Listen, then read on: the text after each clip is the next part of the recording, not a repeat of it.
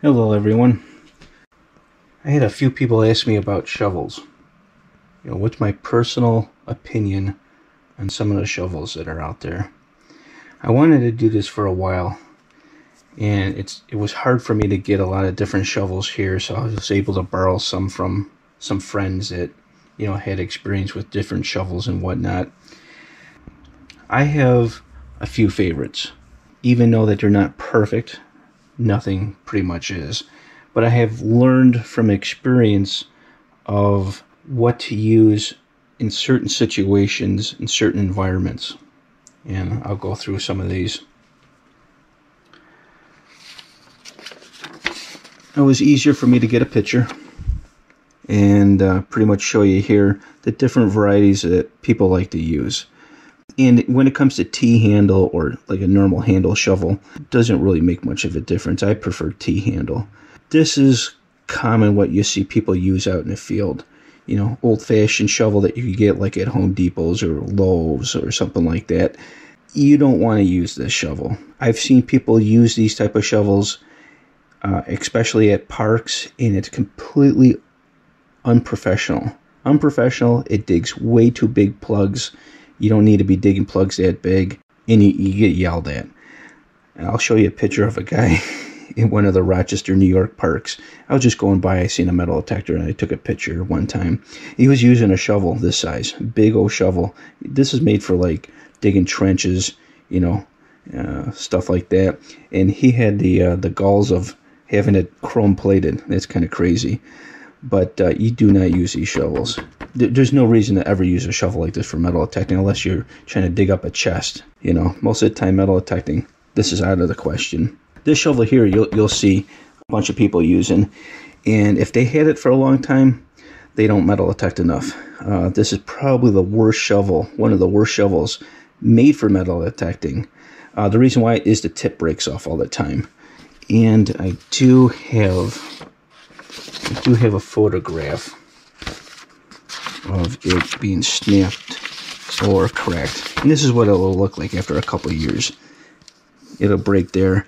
And this was my boy Steve's shovel. And he's actually bought two of them, and the tips break off. They actually sell a shovel that is like this with the tip off of it because the tip breaks off. The dig with a flat surface there into the ground, it's not practical. Not very good shovel. I wouldn't recommend ever buying that. Then you come across the typical military shovel, for camping and stuff like that. Absolutely the worst idea ever to use. Not only is it small, you really break your back trying to use it. These nuts here kind of like loosen up over time, and it can collapse on you. And I've actually almost taken my finger off with one of those because the handle came up on me.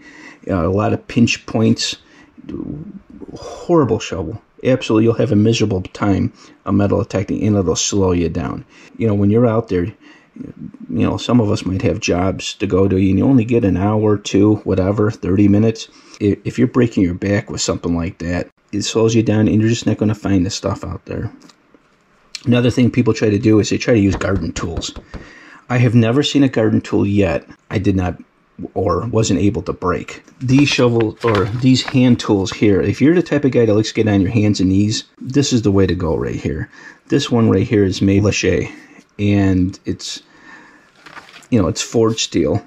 It is real hard. I mean, if I was trying to pry up a rock, I could probably break it or bend it or snap it or something like that. But obviously you got to use a little bit of smarts, and you wouldn't do something like that. But for normal digging, if you like it on your hands and knees, this is the way to go. I don't personally use this. In the beginning I did. Show you the reason why I don't use this anymore.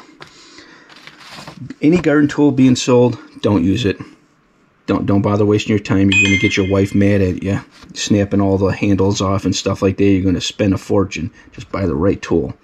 The two right shovels to buy are these two here. And it depends on your size. They make they make all different sizes, but the most common for people that are doing parks and houses and stuff like it is the 31 and the 36 inch. I don't like the 31. I'm 6 foot tall, so I use the 36, and I can use this as a cane, as a walker. It's nice. So instead of holding this in my hand and having to wait and whatnot, this right here always hits the ground, and there's more enough room where I'm not crouched over. These are great for light soil, not so dry. If you're in the wintertime trying to break through ice, you can do it, but you got to be careful. Even thought, this is the weak point right here. These come with a 3-year warranty by Lachey, the Samson Pro Series T-handles. They come with a 3-year warranty. I've had to send one back. It cracked here. Right almost at the 3rd year. I got a little hairline crack there. I was about to take this off. And you can, in one of my videos, it shows me breaking it. And I always keep an extra one with me, just in case. In the wintertime is the most stress when I'm trying to break through the ice. The ground is hard. Going to midsummer, you're at an older house or a park where it doesn't have fill and it has that old clay, that hard dirt mixed with a lot of rock and stuff. This here does not like that type of punishment. So this is for, good soft soil, a nice rainy day, at one of them places where they might have hard dirt, where they had a lot of rain, you'll be able to go through. In the wintertime, these will take a lot of abuse. You will put a beating on these things. Wintertime, what you want to use, and this is Calico magazine, and a lot of other places sell them. You get them on eBay and whatnot. Calico even thought that they're cheaper. I don't know what the warranty is on their shovels. It might be you buy them, you break them, that's it. If you buy them on eBay or other companies, Samson, they charge for the $36, $91. This is $50, so it might be one-time use. You break it, that's it. So for wintertime, I would recommend the Gravedigger. The reason why is the handle is welded right here. This is your weak point here. So on the Gravedigger, your weakest point, I'm not even quite sure, it's probably the blade. But the only person I know that owns this one here is Mikey. And I've tested it out. It's a nice shovel. It's a real nice shovel, but it's heavy. So during normal days where the ground's soft, I would not recommend carrying this thing. It's going to hurt your arm. It's a heavy, heavy shovel. It's made for going through some hard dirt and ice. $85, 36 inch, which is nice and tall. Way to go. This looks a little cheap, the Gravedigger, $38, but that's what these things go for. They go for anywhere from $19 to I think $80. I'm not sure what this one goes for, but I've gotten one of these one time with my bounty hunter. It was like a package deal. You got a pinpointer, a hand tool, or a hand digger that came with the bounty hunter itself. And when I took the hand digger out to use it, I think I broke it in the first week. I snapped it right off at the handle. It was made out of aluminum. And what you're going to want is forged steel. Something with a nice weld all the way around it. This is nice to have here, this serrated edge. And you think to yourself, yeah, does it really cut? Yeah, I can actually feel it's kind of sharp. And I have used this to cut roots. Not real big ones, but, one's about the size of my finger or so. It'll gnaw right through that nice. Same with these ones here. They'll do good. And like everything, you'll have to sharpen them every once in a while. Get in there with your file. And then sharpen it up nice. But, you get what you pay for. So if you buy yourself, something like this right here, which is kind of cheaply put together, it might not last that long. And you see how it's got the little bump in there so it doesn't bend, so you can do some prying. They do the same thing here. You can tell this was pressed by a machine. But that's pretty much it. You're looking for a good shovel, and you want to be semi-professional, and you want it to last a long time, this will last a long time.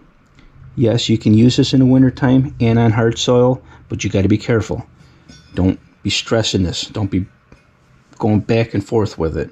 You got to be careful. You got to know your environment. If you're the type of guy that wants to go, stressing it, get this one right here for those really hard soil, cold days where the ground is ice hard, and you'll cut right through like butter. And the nice thing is it's a T-handle. It's got the little thing there for your feet. You put your foot on there and push right through the ground. Don't buy this. This is horrible.